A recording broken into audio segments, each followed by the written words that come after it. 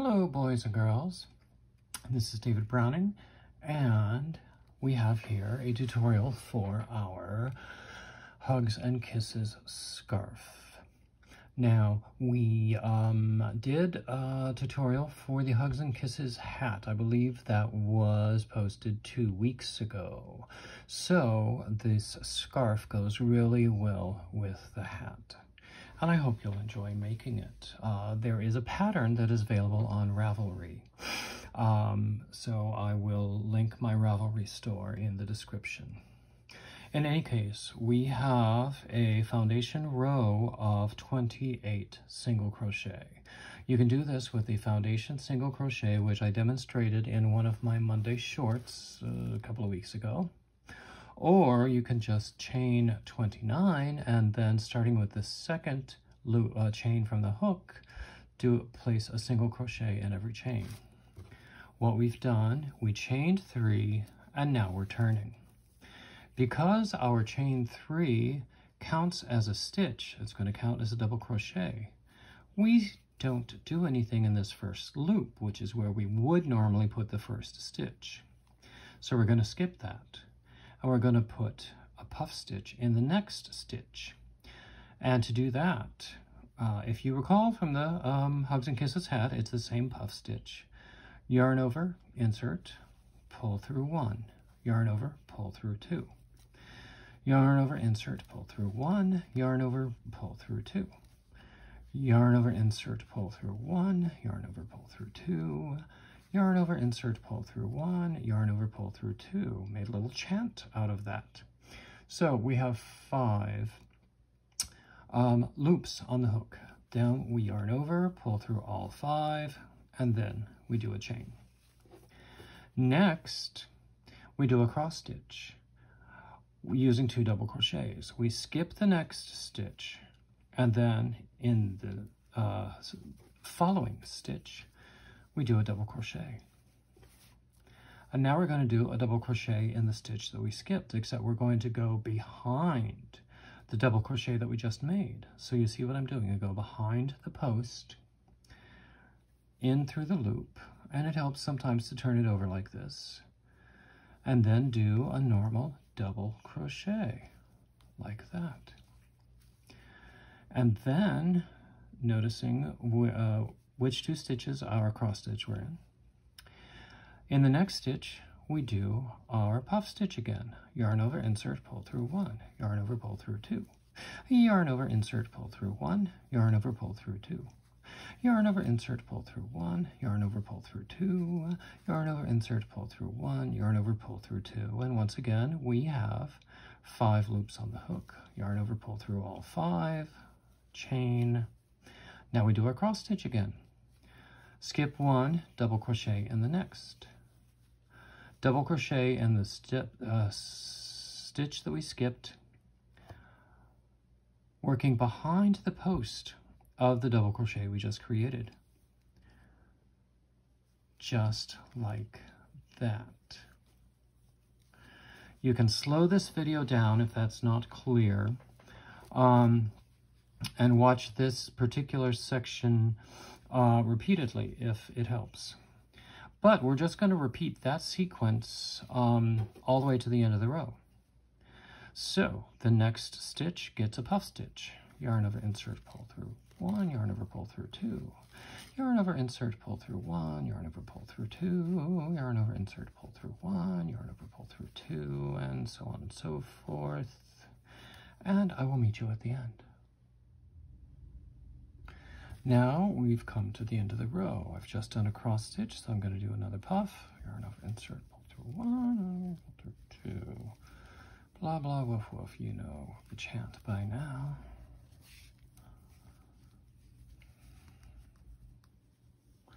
We have our 5 loops on the hook. Yarn over, pull through all 5, and then we do a cross stitch, chain. Now we're going to do the cross stitch. And working behind the post, and there we go. And now we're going to do one last puff. Yarn over, insert, pull through 1, yarn over, pull through 2. yarn over, insert, pull through 1, yarn over, pull through 2, yarn over, insert, pull through 1, yarn over, pull through 2, yarn over, insert, pull through 1, yarn over, pull through 2. Okay, we have 5 loops on the hook, yarn over, pull through, chain, and then in the very last stitch, we're gonna end with a double crochet. This is our first row. The important part about getting this count right is that we begin and end with the same type of stitch, in this case a puff stitch. Now, the next 2 rows are the ones that we're going to repeat. So once again, we chain 3 and turn, and that counts as our first double crochet. Now, the next thing we see is a puff stitch. We're going to do a cross stitch using the spaces on either side of the puff stitch. Did you see what I did there? And then we have a cross stitch, so using the space in between the 2 double crochets of the cross stitch, we do a puff. I'll spare you the chance this time.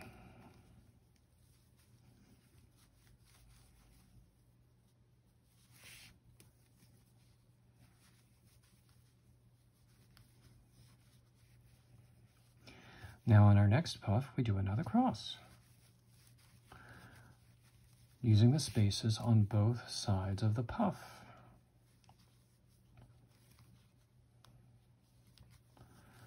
And then, using the space between the 2 double crochets of the cross stitch, we do a puff. It's not that difficult, is it? Except for when your yarn doesn't want to cooperate. So we have 5 loops, and then we keep doing that all the way across, and I'll meet you there. And now we're toward the end of the second row. Well, actually the third if you include the first row of single crochet. And we have this cross stitch, so we do our puff,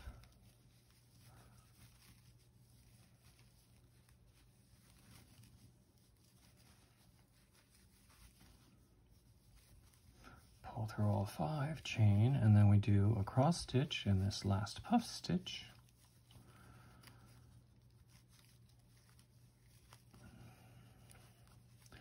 And then we do a double crochet in the top of the turning chain from the row before. See how that works?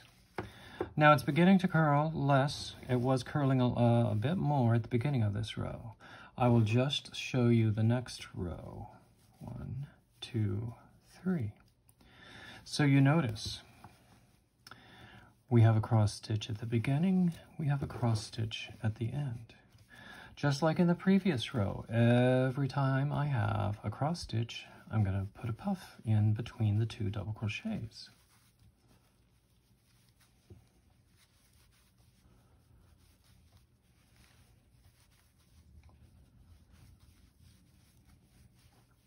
Then every time I have a puff stitch, I'm going to do a cross stitch using the spaces on both sides of the puff stitch. And then I will repeat this sequence to the end of the row. And I'm going to do a few more rows. This is just a sample piece to show you how it works, but you can already see the beginning of some of the diagonal detail. I wish the lighting were a little better, but it's okay. So I'm going to do a few more rows of this and you'll see how it is. And we're back. I have done 5 rows of this Hugs and Kisses stitch. You can see where a diagonal detail is coming across there. You can probably see it better on the other side, or maybe not. I'm not really quite sure. I will insert photos of a finished scarf. here we are. I have done 5 rows of these puffs and crosses, which some would call hugs and stitches. And you can see the beginning of a diagonal design created by the cross stitches. You might not be able to see it as well in this color yarn as you might. I will insert photos that show it a lot better.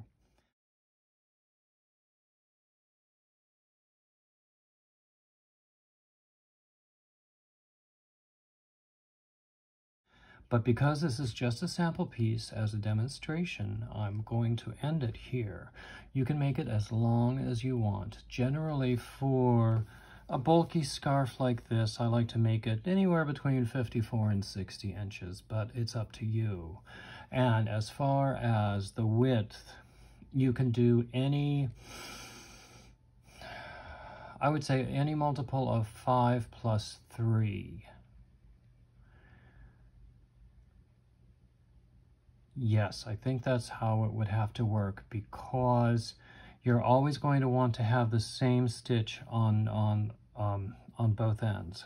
Puff, puff, cross, cross. Do you know what I mean? So if you want to make it a little narrower, you can. Now I used a hook that is, this is a K hook, which is what, 6.5 millimeters, which is normally a little large for this worsted weight yarn. But because of the stitch, it's coming out a little dense anyway. So I would also suggest experimenting with different hook sizes. You can go lighter with the yarn. In fact, in the written pattern, I recommend either a 3, which is a DK weight, or a 4. Anyway, we've come to the end. You see, we have done our double crochet into the top of this turning chain here. Now we're going to chain 1 and turn. We're going to do a single crochet in the first stitch. This puff stitch, there was only 1 stitch, recall, even though it looks like there are 2 because there was also the chain. But we do a stitch here. And then we do the stitch that goes with the first double crochet of the cross stitch, and the stitch that goes with the second double crochet of the cross stitch. Skip the chain, do the top of the puff. First double crochet, second double crochet, and then you do this all the way across. And you should have the same number of single crochets in the last row that you do in the first row. If you're off by 1, the crochet police are not going to come and get you. Your Uncle Walter is not going to notice it when you give it to him as a gift. Do you know? I don't think anyone would really notice it if you're off by 1. There we go. So we're coming to the end here.